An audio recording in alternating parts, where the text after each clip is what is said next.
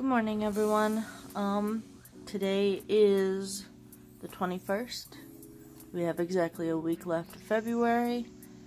Yeah, that's about it. Let's go from there.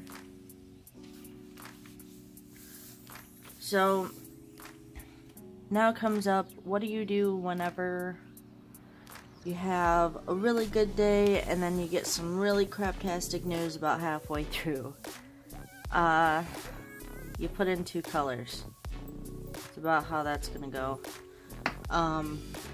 So for those of you who have watched some of the rest of my stuff, my other days in here, you've heard that my mom and my stepdad are in Dallas, and they don't live there. They actually have an RV, so they roam around all over the place, but found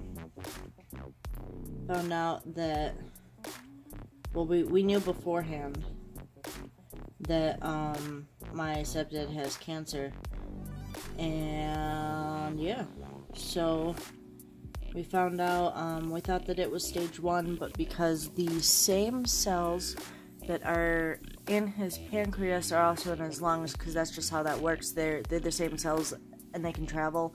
And I have hairballs today. Wow. So, yeah, the cells can travel. They said that they didn't travel, but either way, before, they went out of country, whenever they went out of country, he was stage 1, and then yesterday they labeled him as stage 4, which is the highest you can go. So, yeah, from what I read up on it, they actually gave him, 6 months more of a life expectancy than normal, I guess. But he starts chemo on Monday, and we'll see how it goes. We're all hopeful, but it is what it is. He's in his mid-70s.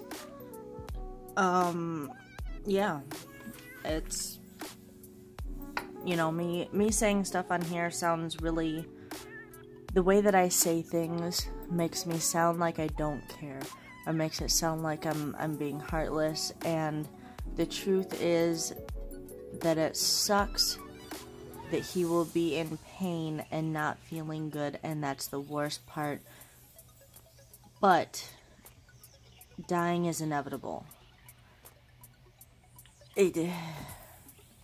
You know, and I mean, I feel horrible for him. I feel horrible for my mom. Other than that, that's kind of how that goes. I feel bad. So, anyway, I thought I would give everybody an update who sees this. So the weekend's gonna be a little weird. We'll probably not post anything just because we're going to be in Dallas, and me setting this up there and doing all that is kind of crazy. So yeah. I cleaned up the kitchen a little bit, but we got the news sorta early in the day, and that pretty much stomped all doings of kitchen stuff. And then Ember decided that she was gonna wake up at 12:30. She's been having a tough time with taking a nap. We went to go and get McDonald's yesterday because I figured, you know, we needed it. Usually we'll go and, I don't mean to yawn, I'm very tired. And I'm trying to tell you why I'm tired. Normally we get McDonald's once a week, just because it's something that she and I can do, and then we'll take it back here and we'll eat and everything. And, so we did that, and then she didn't want to eat dinner, and that caused her to be a brat, and I know that she was tired too, so we have to work out new nap schedules and stuff. Like, maybe she doesn't need to take a nap anymore after school. I know that she She's been okay, but I don't think she's been feeling well because everybody else in school has been sick. And she's kind of the only one who hasn't been. So far, today they had 5 kids out for being sick, which is crazy. So, yeah. So I know that she hasn't been feeling her best, and she wants to go home and snooze for a bit. But she does it at like 4 or 5, and we eat lunch at around, we eat dinner at around 6. So, try to get her to wake up and eat. And then she goes to bed at 8:30. It's been a pain. So she didn't want to eat dinner, which means that at 12:30 she wasn't crying, but she was whining. And being a mom, and I don't know if other moms do this, but they'll wake up and think that they hear their child, but their child's sound asleep. I had this problem forever, and it doesn't help that I don't sleep anyway. Like, I don't sleep very well. While I'm a heavy sleeper at times, I'm also a very light sleeper, and even the littlest noise will wake me up. It's very hard to get back to sleep. But yeah, I heard her whining. I'm not even gonna call it crying, because she wasn't crying. It was trying to get attention, but didn't want to get out of bed. So I woke up, and she said she was hungry, and she's 4 years old. We give her the proper amount of food and everything, and we've gotten to the point to where if she doesn't eat it, it's her own fault. Whenever she was a baby and she would wake up in the middle of the night, of course I would give her hot dogs, or I would do something. I would make sure that she was fed, and then we would go back to sleep. She's 4 now. That's not the case. She knows that she needs to eat dinner. So, she said she was hungry at 12:30, and I said, no, you made the choice, you had the decision whether or not to eat, and this is the consequence, is that you will wait until morning to eat. No problem. So I made her, normally she eats applesauce and yogurt, and I made her an egg, because I knew that she was hungry. So it's not like I'm being the terrible abusive mom. I made her breakfast this morning. And I don't think that we'll be doing McDonald's anymore, just because I just don't want this to happen anymore. That's ridiculous. So yeah, that's about where I'm at.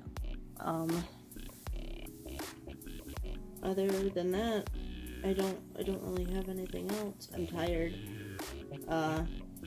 She decided, I'm gonna say around 2 o'clock in the morning, 2, maybe 3, I don't know, I didn't look at my watch. She decided to open her door, and of course she has, blue Christmas lights in her bedroom, so that, she has a nightlight, which is cool, that doesn't bother me. However, with her room being right across from ours, Nate got blasted with blue light. And of course he didn't want to get up, because if he gets up, then that means Ember might be awake, and then he has to deal with it, and he doesn't want to deal with it either. So, which is horrible to say, but I mean, if you're a parent, you totally get it. So I didn't blame him for not waking up. I am so sorry that I'm yawning, by the way. Alright. Red and green.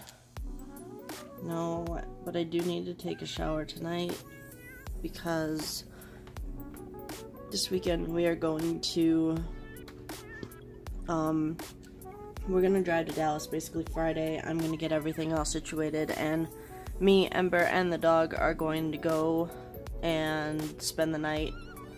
And then here's how this is gonna work.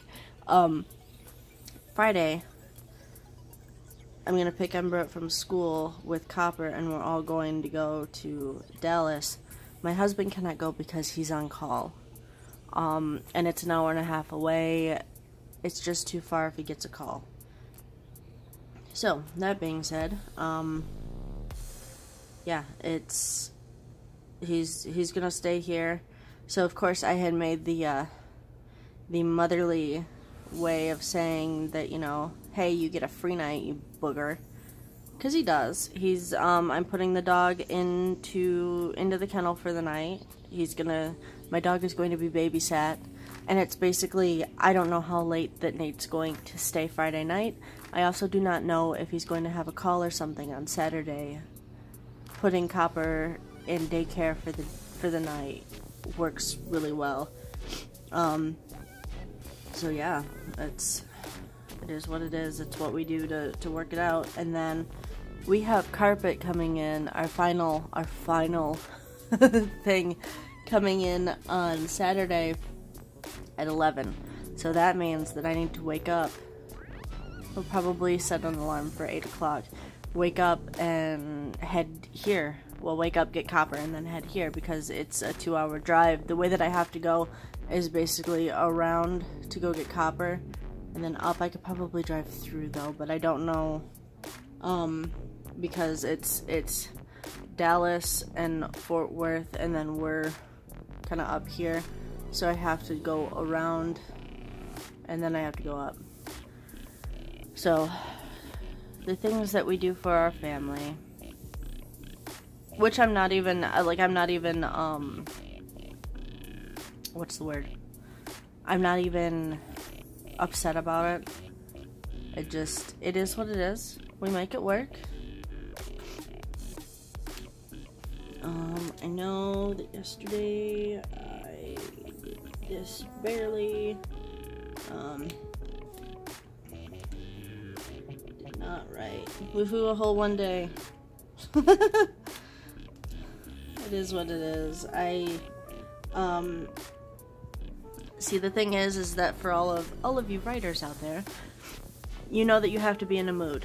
You have to be in a certain mood in order to write, especially if it isn't something that you do every day. Like, I journal in here, but if it's not something that you do every day, then you have to be in a mood in order to do it. And with the house and everything, I've clearly not been in the mood to do it. So, yeah. Oh my goodness. Alright, so we will new sheet. Ta-da-da. I need a nap. My alarm went off at 6:20, Nate's goes off at 6:30, and I didn't even feel it go off at all. So his actual alarm for work goes off at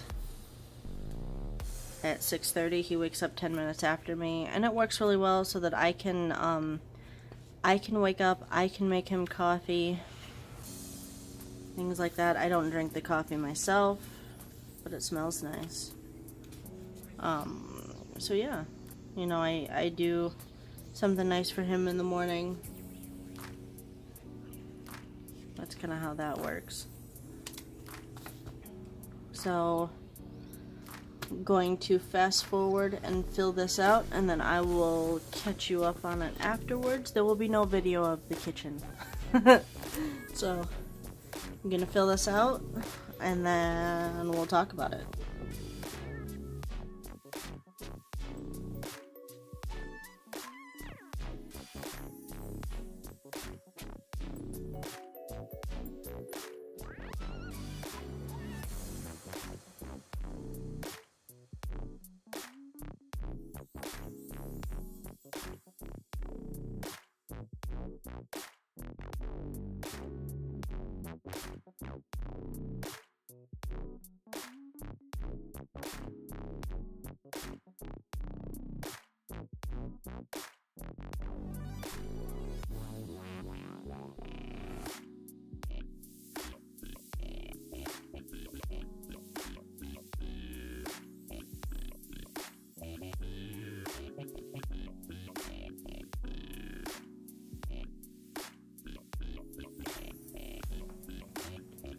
Alright, so I don't have I don't have a whole lot to do.